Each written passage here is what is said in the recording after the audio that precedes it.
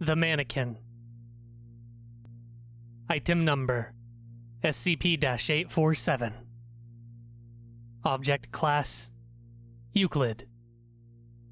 Special Containment Procedures. SCP-847 is kept inside a locked room, reinforced with vanadium steel and concrete. In addition, SCP-847 must be kept chained up to at least 4 of the 12 electrically live hardpoints in the room at all times.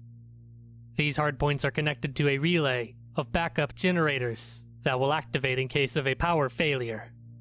Should these generators fail, or the chains become disconnected from the live hardpoints, Protocol SCP-847/E2 is to be enacted immediately, and to remain active until SCP-847 can be properly resecured. This is to be escalated to Level E6 if the containment room is breached.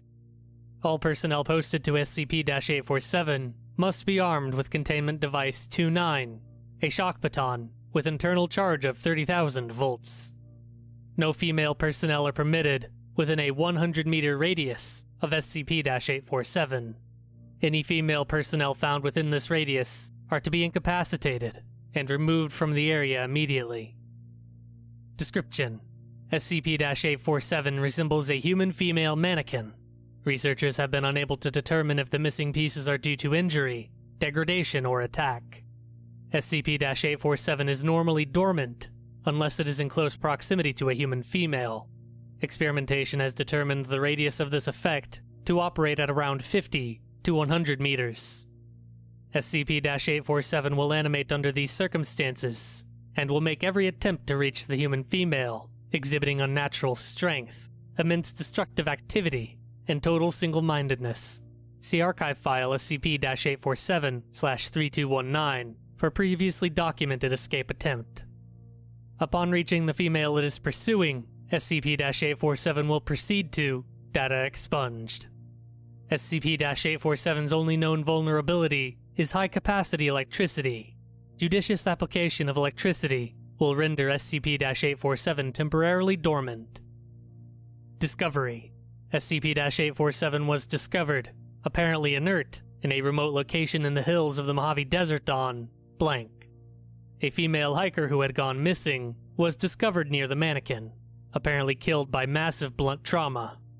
Enough evidence existed for the police to connect the killing to the Mannequin. Luckily, SCP operatives caught wind of the event during the preliminary investigation, before SCP-847 had been taken from the crime scene and potentially allowed to become active.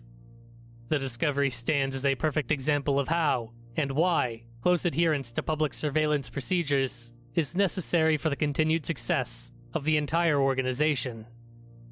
Additional data: SCP-847 was originally found in a further state of disrepair. It appears to have regenerated somewhat between initial discovery and present time. It is hypothesized that the regeneration method is linked to its obsessive desire for human females. The method SCP-847 uses to detect females in such a range, even despite the containment procedures, is also as yet unknown.